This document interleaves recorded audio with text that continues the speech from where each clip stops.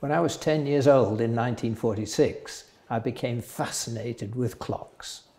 My father would clean a grandfather clock mechanism for a friend or relative, taking it completely apart with the components carefully placed in jam jars. It was a source of wonder to small boy me when the pendulum was set in motion and the whole mechanism came alive as a ticking, breathing, striking being. Magic, pure magic.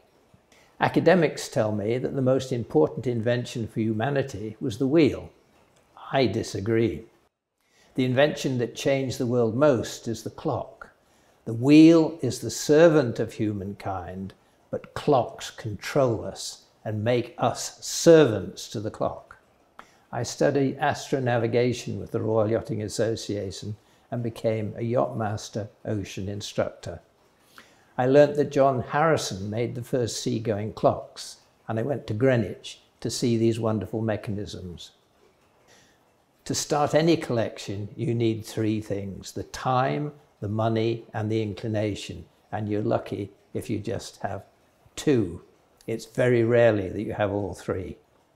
I bought my first clock in 1977, a month going long case by John Taylor of Ormskirk, made over 300 years ago. Well, I couldn't let my namesake down, could I? This was the start of my collection.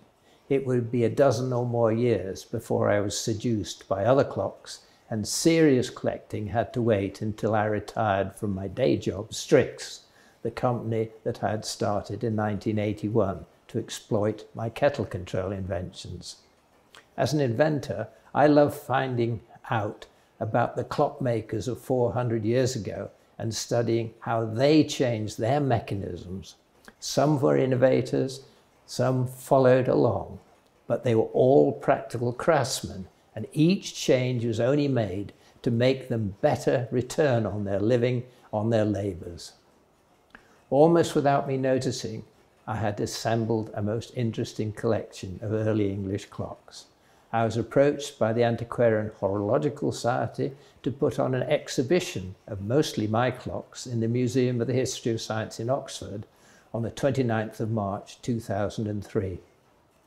I taught myself to use a view camera, and with the help of my son Neil, tried to take images of the exhibits in a new and innovative way. I also insisted that each and every exhibit was running. To me, a stopped long case is a coffin with a dead, decaying clockmaker incarcerated inside. Many other exhibitions have followed, as few people have been able to travel to the Isle of Man to see the collection in my home. I started to wonder what to do for the future. How could I reach a new audience in general and inspire a young audience in particular? I'd like to claim a eureka moment when I leapt from my bath with the idea for an internet clock museum open to all, showing how clocks worked. The idea just came about slowly.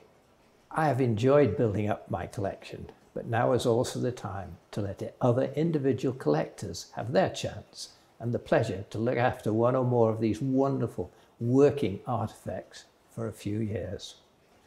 Over the last 8 years, I've worked together with my team to produce an online resource that's open to everyone to use.